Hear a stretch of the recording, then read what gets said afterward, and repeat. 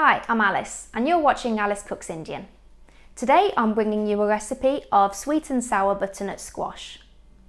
This is a really homely recipe, but it's not that well known in England because you wouldn't really find it on a restaurant menu. But actually it's a really authentic and popular curry which is made in an Indian household. Now typically this dish is made with a green variety of pumpkin called Kaddu, but you wouldn't really find that easily here. So you could use our classic orange variety of pumpkin if it's in season. But I always use butternut squash and I just find that the results are identical. So let me show you how to make this really delicious dish.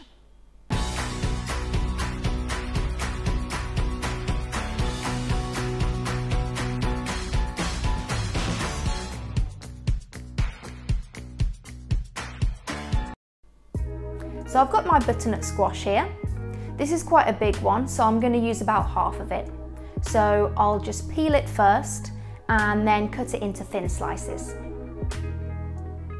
Now in terms of our base gravy, you'll be needing 1 thinly sliced onion, 1 tomato, 1 chilli, about a tablespoon of ginger garlic paste and some coriander. I'll be walking you through the spices as we go along the recipe as usual.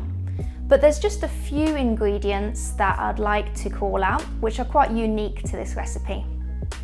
Now, one of them is our fennel seeds, and the other one is fenugreek seeds.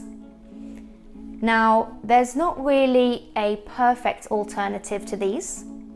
If you don't have them, don't worry, you can still cook along with us. Just omit these, but it would be really great and would add to the flavour if you did add these in. Now another key different ingredient is jaggery. This is going to add the sweet to our sweet and sour dish. And what it is unrefined sugar. If you don't have this, you could use just the regular sugar that you have in your cupboard. So there's 2 parts to this recipe. The first part is cooking our butternut squash, and then the second part is making our base gravy. So for the first part, I'm going to add our butternut squash to a pot.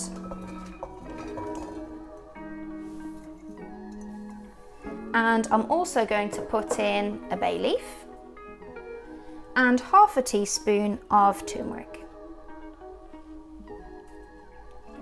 Then I'm just going to add my water and I'd like to cook this, which will take about 20 minutes.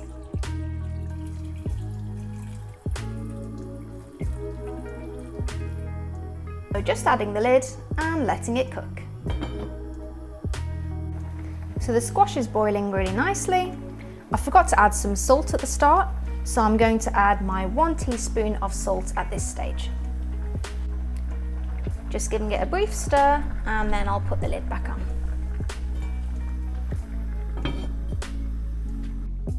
So my squash has been cooking for about 20 minutes and the pieces are nice and soft now, and they're still intact. So what I'm going to do is I'm just going to part mash this, and this will give a mixed consistency of the squash in the dish.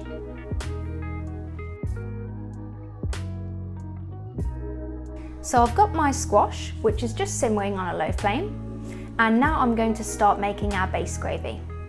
I've got about 3 to 4 tablespoons of oil, which is heated up, and I'm going to add 1 teaspoon of our fenugreek seeds, 1 teaspoon of our fennel seeds, and 1 teaspoon of cumin seeds. Now this is just going to sizzle for a few seconds.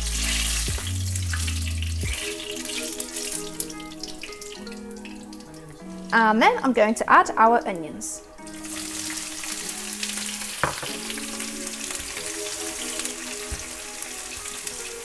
And we're going to cook this until golden brown.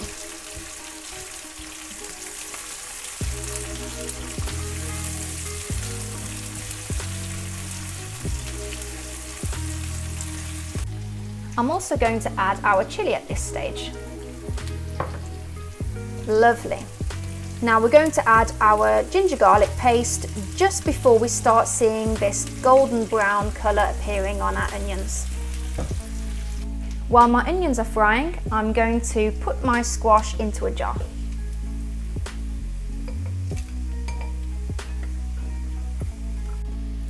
So you can see we've got our squash here with our mixed consistency, some whole pieces and some mashed. So my onions are starting to turn golden brown, so I'm going to add my ginger garlic paste and let this saute together for about another minute or so.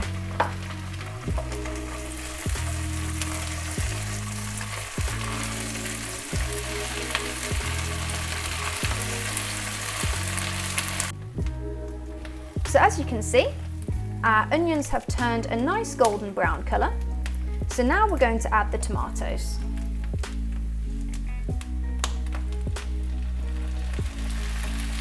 I'm also going to add some salt at this stage, which will help break down the tomatoes easier. Be careful with the quantity of your salt because we did add some salt at the start with our butternut squash.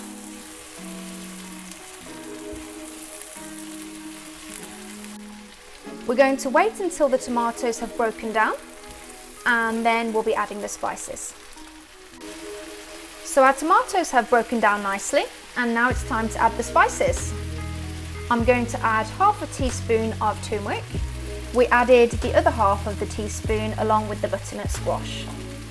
I'm adding 1 teaspoon of red chilli powder, 1 teaspoon of coriander powder and 1 teaspoon of cumin powder. I'm also going to add our lump of jaggery at this stage, which will melt in.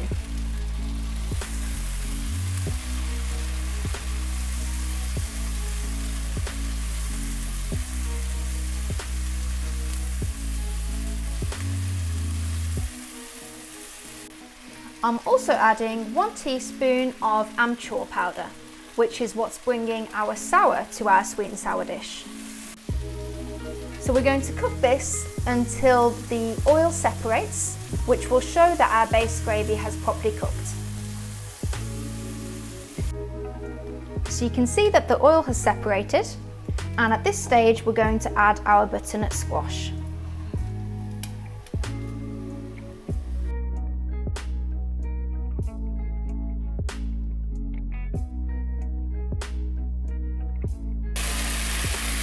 I'm going to give this a good stir. Lovely. You can add some water if you'd like at this stage to adjust the consistency if you'd like it a little bit runnier. Now I'm just going to add the lid and let the butternut squash infuse all of those lovely flavours of the spices. So our butternut squash is cooking along with our spice mix on a low flame. All that's left is to add the garam masala and the coriander, and then our dish will be ready. Right, so let's take a look at our dish. It's bubbling away nicely. It's about 99% done. At this stage we can add our teaspoon of garam masala and our coriander. Lovely fresh coriander leaves. Give that a stir and we'll let this cook for a final minute.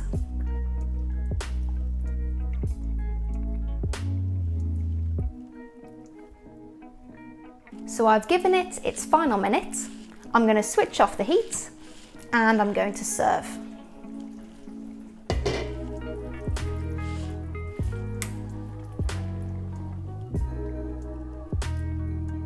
Wonderful.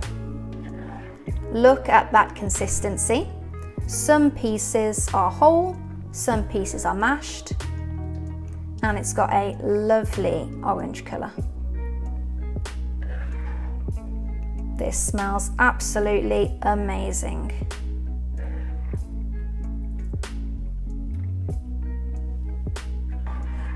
So our sweet and sour squash is now ready. You can enjoy this with plain paranthas. Give it a try. You'll thank me later. Let me know how it goes for you in the comments and give this video a like. Subscribe to my channel for more authentic Indian recipes. See you next time. Bye bye.